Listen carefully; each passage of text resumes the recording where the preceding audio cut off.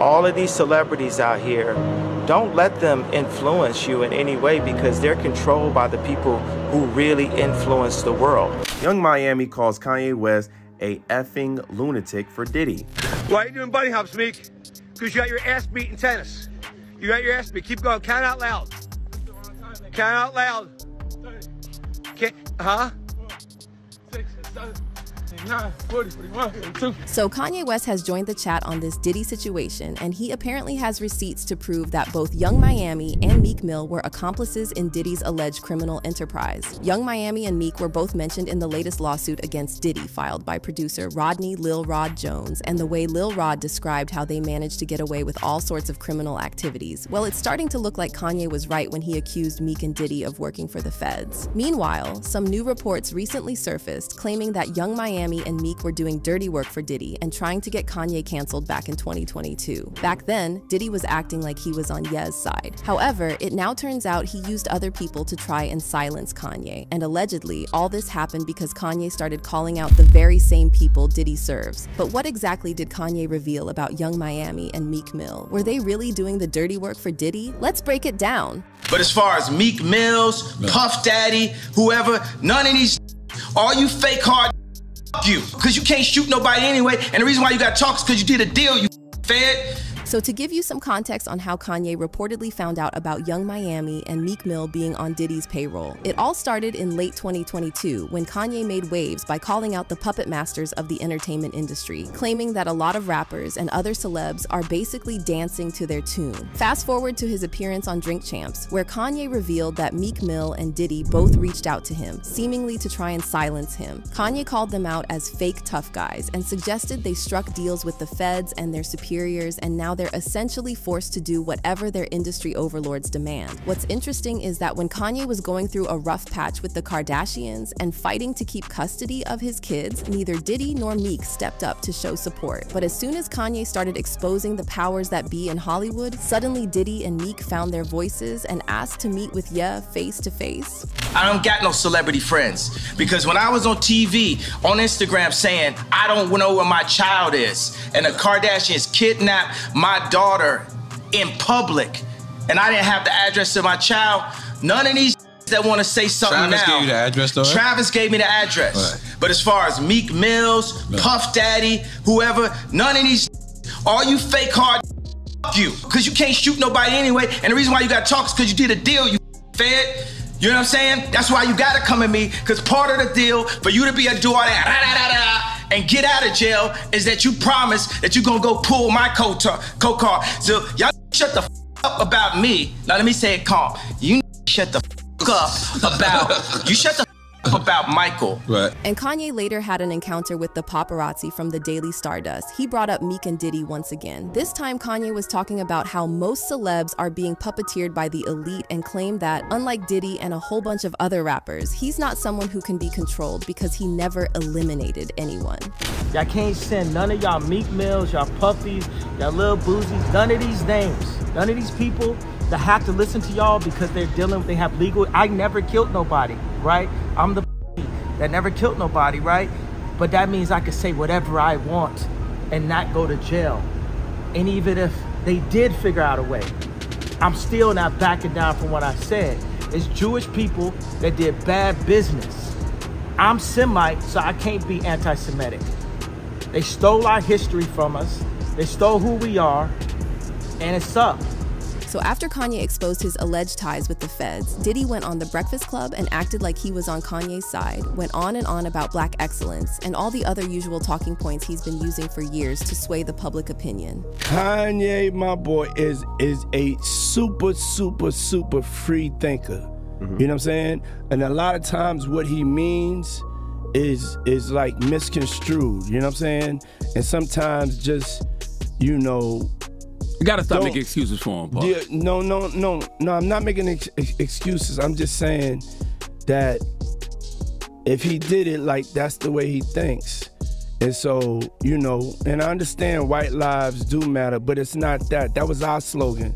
That wasn't our slogan to go share with nobody else. And so that's the only message. We don't have to condemn Kanye or cancel him. But see, Diddy probably didn't expect that Kanye would expose him for being two-faced. Shortly after Diddy's appearance on The Breakfast Club, Kanye shared the text messages from Diddy where Diddy demanded they meet in person, and Kanye felt like he was trying to set him up. After Diddy reached out to him, Kanye replied, "Come and do something illegal to me now, please." And then Diddy said, "As soon as I land, we'll meet face to face. Send me the address." Notice how he didn't even ask if Kanye wants to meet with him? He was basically ordering yeah. However, Kanye didn't fall for this, and he texted back, "F you, you fed." Diddy then tried to convince Kanye nothing would happen to him and said, "Don't feel threatened, you'll be fine, just love." However, Ye read Diddy like a book and replied, "This ain't a game. I'ma use you as an example to show the Jewish people that told you to call me that no one can threaten or influence me. I told you this was war. Now go on and get you some business." Now, Diddy seemingly took Kanye's advice and stopped addressing his comments about the industry. However, he allegedly sent Young Miami and Meek Mill to do his dirty work and paint Kanye as crazy. Shortly after Kanye exposed Diddy's text messages and refused to meet him, Young Miami retweeted a post saying, "Kanye is an effing lunatic."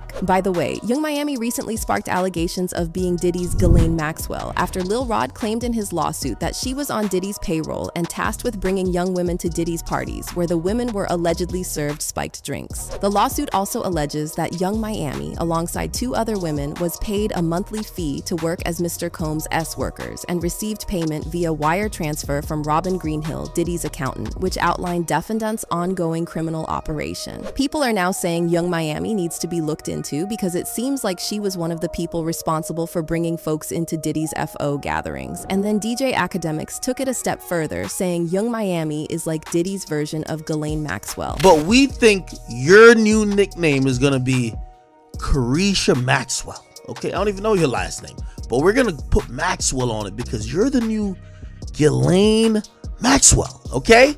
You're the chick that is the mother help to the Diddy Jeffrey Epstein operation. But Academics didn't stop there. He later hopped on X and shared Carisha's old tweet where she appeared to be threatening Diddy's ex-girlfriend, Gina. Academics even tagged the FBI and the DEA, saying, "Ayo, check this out. Find out what island they was on doing this freak-off shit." Now, as for Meek Mill, he was reportedly also instructed by Diddy to speak out against Kanye and portray him as crazy. Shortly after Kanye accused Meek and Diddy of working with the feds, Meek dropped a freestyle over DJ Khaled's track God Did and directly accused Kanye of selling his soul. He raps, "Make $100 million and still go get my friends after. And that don't go for everybody, just the only ones that bend backwards for me. I will never sell my soul for money, like I'm Kanye." But Meek didn't stop there. He also shared this length message on his Instagram stories, calling Kanye crazy and lame and accusing him of hating his own people. Meek wrote, "It hurts my heart to even know some of y'all this crazy and lame. What you be doing for fame driving you crazy? Look how hard you came at me. You know I'm vocal. It's like you hate your own people." However, fans were quick to blast Meek for being a hypocrite, quickly pointing out the irony in Meek accusing Kanye of selling his soul and turning against his own people, especially when Meek seems to be cozying up with Diddy and his billionaire buddies. Now, speaking of Meek's friendships with shady billionaires, shortly after Lil Rod alleged in his lawsuit that Diddy bragged about sleeping with Meek, this video surfaced of Meek doing bunny hops for Diddy's friend, billionaire Michael Rubin. Why are you doing bunny hops, Meek? Because you got your ass beat in tennis. You got your ass beat. Keep going. Count out loud. Count out loud. Can't, huh? 6, 7, 8, 9, 40, 41, 42. Keep up. Keep going. 7, 8, 9, 1, 2. Keep going. Keep going. Don't cheat on your bunny hops. They suck. Your bunny hops suck.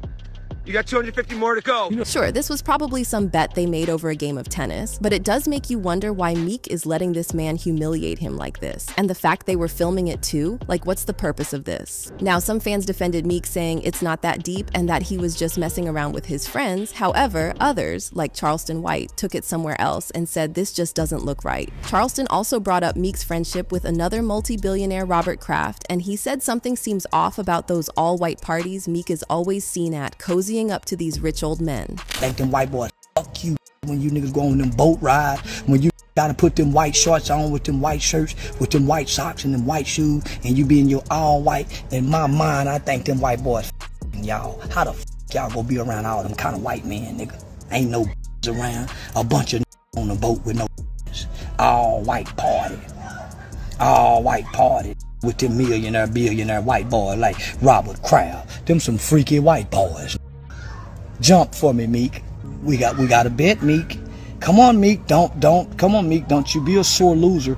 Bunny hop for me, Meek. And now, on top of all this, word on the street is that Kanye has more receipts on both Meek and Young Miami, and the way they allegedly do the dirty work for Diddy and his powerful friends. One ex-user said, "Not Meek Mills and Young Miami protecting Diddy." And another person wrote, "Kanye West was telling us about Meek and Diddy and nobody paid close enough attention cause bro, look at that news that just surfaced in context with what Ye was saying. He knew." But what's your take on Meek Mill and Young Miami allegedly being Diddy's accomplices? And do you think Diddy really used them to do his dirty work and sabotage Kanye? Leave your comments below and then check out this next video.